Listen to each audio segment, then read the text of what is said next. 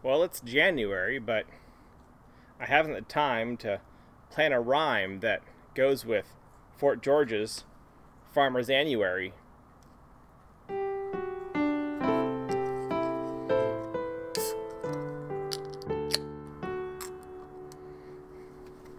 Hey y'all, I'm Matthew, again. I know. Is there anybody else ever going to show up in front of this camera? I suppose, to be fair, you could go to any of the dozens of other quite good beer channels out there, but I'm happy you're at mine. And hey, while you're here, make sure to drop a like and a subscribe below, so you'll see next time I post, without me having to hound you on Facebook or Instagram or wherever it is I've been hounding you to watch. Anyways, today is early January, and it is a very nice, I mean, I see blue sky over my head in Washington State in January, so very nice. A bit cool, but that's livable. And today I'm going to be drinking one that I've had in my fridge for a little while. This is the last of the 4-pack. It is Fort George's Farmer's Annuary, which is a collaboration between Indie Hops, Skagit Valley Malting, and Fort George. I don't know if I've had any other Fort George beers, but or I'm pretty sure I have had some other Fort George beers. I don't know if I've reviewed any. It's got a very nice picture of what looks like a three-toed sloth hanging on the hop vines, and a goose with a paddle of some sort standing next to barley or wheat. I'm not sure what the paddle has to do with harvesting wheat, but yeah. It is an unfiltered IPA, and so far I've enjoyed it quite a lot, and I hope to maybe explain a little bit why. So it pours a hazy lemon color, definitely. I don't know if you ever had, well, like honey lemon tea, water and lemon juice and honey. This is maybe to the dark side of that, but that is what comes to mind when I look at this. It's definitely unfiltered. That's not to say it's hazy. A hazy IPA is different from an unfiltered IPA. It's an unfiltered IPA. I don't believe it's a double or an imperial. I don't see an ABV. Oh, there we are. It's a 7%, so no, it's not imperial. It's not a double. Just a regular old run-of-the-mill single IPA. Single IPA. But, it smells round. And a little bit square. And possibly a bit octahedral as well. I would associate the smell of this with pan-dimensional beings, definitely. Yeah. No. Round. So almost like a jelly, like a not sweet but thick, not cloying, just substantial.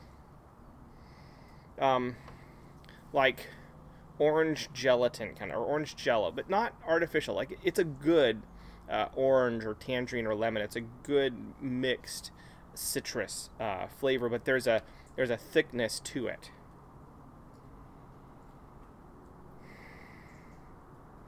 And now that I've got that in my mind, I can't smell anything else. Let's try to build up some other smells here. It smells juicy. It smells very inviting. I'll say that. It's a very inviting smelling IPA. Let's see how it tastes.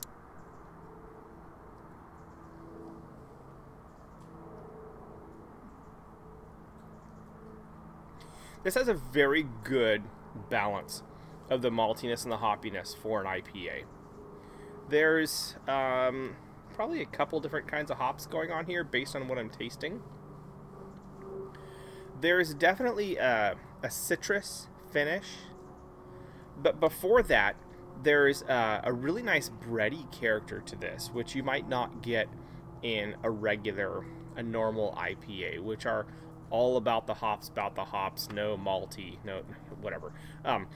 So this has a maltiness, that breadiness, and that kind of tends to, or seems to me in my mind, to match with the thickness, the body of the smell. But even with that, you still have this really nice citrus, fruity, possibly pear and grape as well, playing their parts. This fruitiness that goes through with that breadiness. And then you finish with this like lemon peel kind of malt bite at the end. And then that fades pretty quickly, and you're left with this very simple but pleasant just kind of peel bitterness, but it's really small. Like you get the chunk of peel towards the end, and then it fades really quickly, and you're just left with this hint. It has a really nice kind of a short drink, and the finish is really, really light, really subtle.